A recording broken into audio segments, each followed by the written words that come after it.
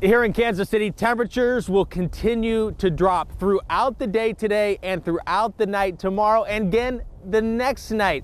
But it's this wind that makes it feel even colder. In fact, dangerously cold for the next several days.